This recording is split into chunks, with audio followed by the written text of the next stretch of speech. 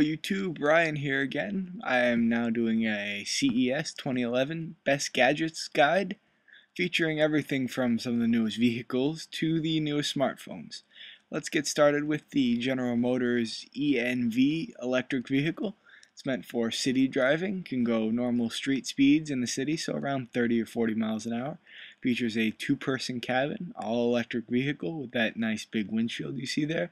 It's great for if you live in the city, just need to drive around in small urban areas. Next up, we have the Motorola Atrix 4G smartphone, featuring a Tegra 2 processor. Makes it one of the fastest smartphones on the market.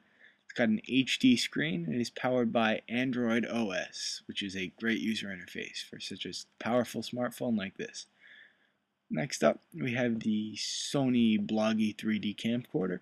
This features Sony's high-quality lenses. It does a 3D image with its dual lenses, as you can see. Great 3D camcorder for not as high a price as you would think compared to some of the other camcorders out there that are capable of 3D. Next up, we have the Motorola Xoom tablet. This is a Verizon tablet. It features a forward-facing camera, full YouTube integration, as well as integration with other amazing apps such as Facebook. And it is the newest tablet technology for 2011. Next up, the Samsung Sliding PC7. Now what this is a hybrid tablet.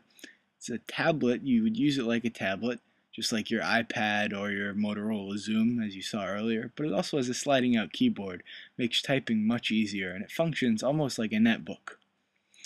And finally, the Microsoft Touch Mouse. Latest innovation from Microsoft, features full multi-touch capability. You can use it for multi-touch gestures with any of your editing programs. It's compatible with all the newest PCs and Windows 7. With Trusted Tech, I am Ryan, and this has been the best gadgets of the 2011 Consumer Electronics Show. Thanks for watching.